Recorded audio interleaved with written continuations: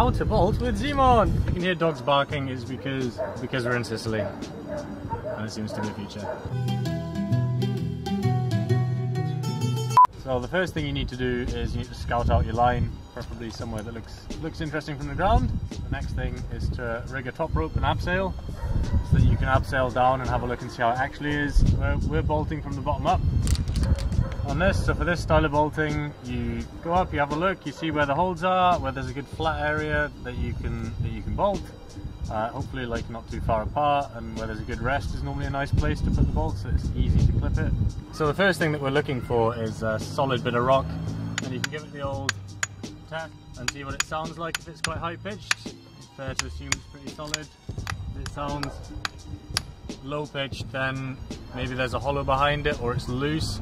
You can put your hand on it as well. If it's obviously vibrating, obviously pretty loose.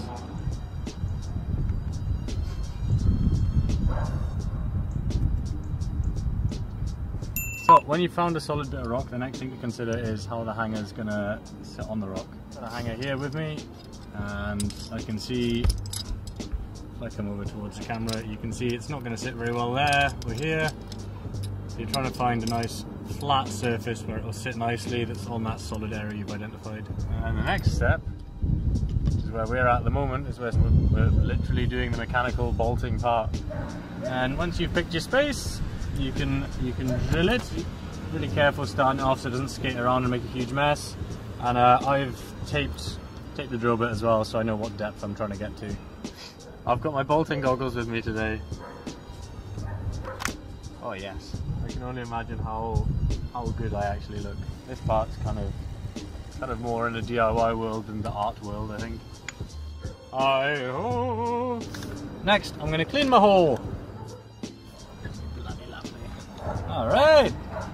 We're not actually bolting at all, this is fucking epic meal times. Take your bullet, stuff it in the hole. Don't drop it, whatever you do, don't drop it. I mean, that's pretty self-explanatory, but you can just tell them what to do.